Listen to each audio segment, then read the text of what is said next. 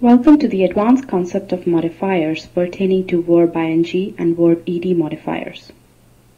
You will begin this concept with the optional pre-assessment quiz. Then you will learn some specific rules for modifiers starting with verb-ing as tested in GMAT. You will also review the applicable rule for verb-ed modifiers. In the end, you will take the post-assessment quiz to determine your current skill level. So let's get started. Click on the appropriate button to learn this concept. The primary rule that governs all sentence correction questions is that the sentence must convey the intended meaning without any ambiguity. For modifiers, this implies that all modifiers must be placed appropriately and must be worded correctly. Typically, a modifier must be placed close to the entity that it modifies. This is always true for all verb-ed modifiers. Even though this concept is not really new to you, for the sake of comparison with verb-ing modifiers, we will review a few examples to note certain correct and incorrect usages of verb-ed modifiers. Next, verb-ing modifiers are very versatile modifiers since they can either modify the noun or the complete clause.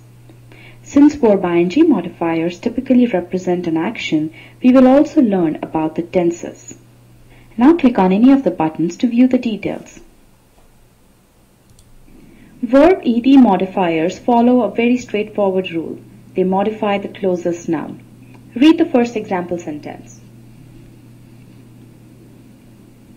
In this sentence, designed to withstand low Earth orbit radiation for 20 years is the verb-ed modifier, and it correctly modifies the closest noun, the spaceship. Read the next example sentence. Here the modifier has been placed right after the noun that it modifies. Now read the last example sentence.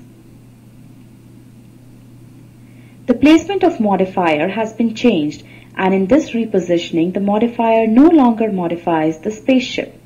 It modifies the closest noun, materials, due to which the sentence has lost its intended meaning. Poor quality materials are designed to withstand low Earth orbit radiation for 20 years is incorrect.